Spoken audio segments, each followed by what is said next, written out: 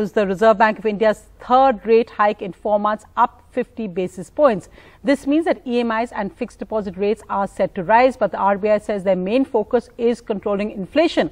Asked on the rupee, the RBI governor also said the RBI will do what it takes. Expect your loan EMIs and interest rates to go up as the Reserve Bank raised its key lending rate by 50 basis points to 5.4%, back to the pre-pandemic level.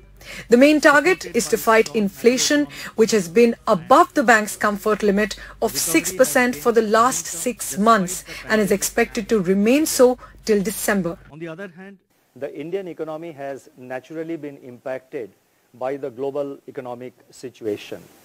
We have been grappling with the problem of high inflation. On the assumption of a normal monsoon in 2022 and average crude oil price, that is Indian basket of $105 per barrel, inflation is projected at 6.7% in 2022-23. This is the third interest rate hike in just 4 months to control soaring inflation.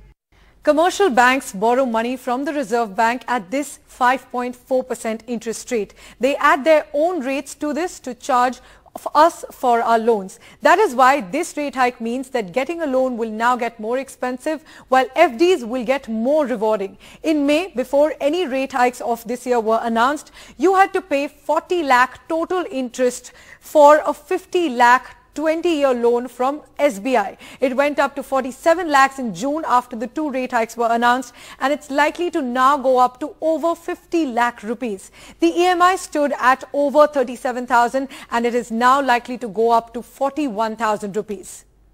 With crude oil prices falling, the Reserve Bank also expects edible oil prices and supply concerns to soften.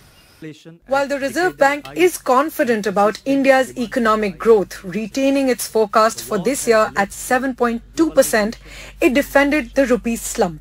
The rupee depreciation has happened in an orderly fashion thanks to the stated policy of RBI and thanks to our steady improvement in the market to prevent volatility. So rupee depreciation has happened in an orderly fashion, and rupee has depreciated by 4.7% against US dollar till yesterday, and it has fared much better than several reserve currencies as well as many emerging market currencies as well as many of our Asian peers. The Reserve Bank's rate hike comes at a time of piling economic worries. Inflation has been above RBI's comfort level for the entire year.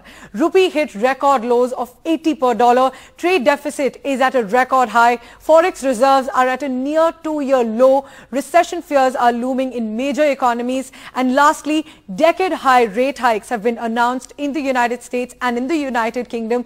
They've also added to the worries and pressures of the Reserve Bank. With these conditions continuing, more rate hikes cannot be ruled out. Priyanshi Sharma for NDTV.